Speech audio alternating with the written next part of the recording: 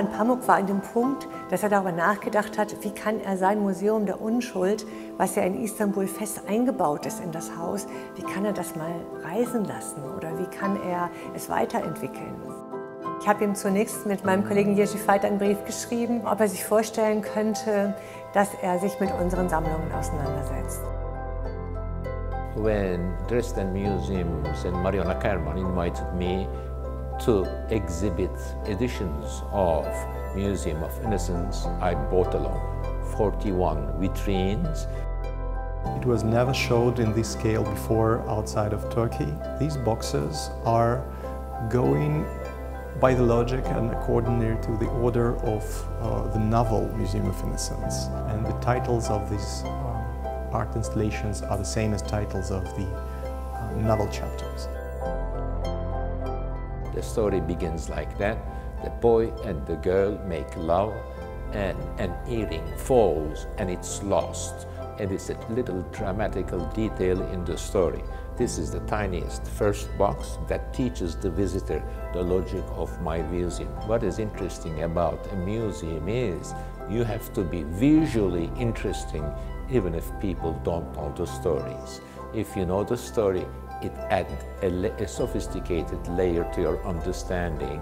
But essential thing about visual arts is that even if you don't know what motivated this painting or sculpture or box or vitrine, you should be able to enjoy it. That is, it should be beautiful. Artistic techniques of Orhan Pamuk are sometimes tricky, sometimes simple, but always to the point in communication with the audience. For example, you can have this bathroom mirror in one of the artworks, and when you stand in front of it, you see yourself and you already inside of the work. So you don't need extra means or extra commentary to be a part of it, to remind yourself of very simple things like old bathroom of your grandfather or something like that. Everybody has such experience and it speaks with everybody in a very familiar language. We are very happy that because of this project, because of this idea, we actually now have new artworks produced by Orhan Pamuk, inspired by our museum. Und als wir kamen mit unserer Frage, kam er auf die Idee, er könnte ja neue Vitrinen machen, die sich mit unseren Sammlungen auseinandersetzen und die dann dieses Museum irgendwie verlängern und fortführen. They are not only in dialogue with Dresden museums, but also in dialogue with quotations from my novels.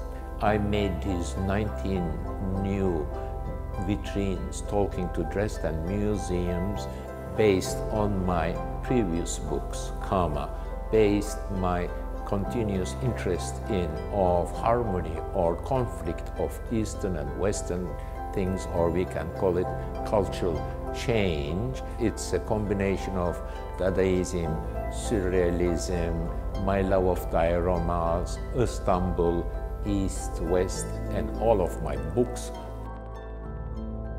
Also wir sind dazu ja da, Kunstwerke, Objekte zu bewahren für die nächsten Generationen.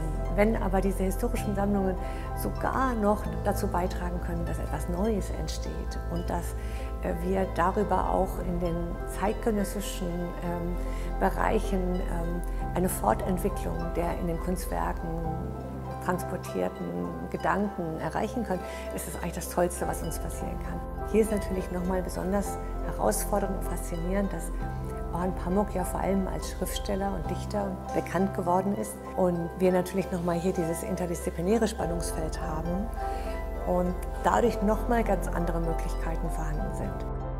Ich glaube, dass dieses öffentliche Vorstellen von Orhan Pamuk als Künstler, das ist auch etwas, was erstmal jetzt damit ins öffentliche Bewusstsein dringt und auch in seinem eigenen Werk jetzt ein ganz neuer Schritt ist. Und was wir eigentlich in diesem Miteinander hier für uns erreichen konnten, für unser Publikum, aber auch für Orhan Pamuk selbst.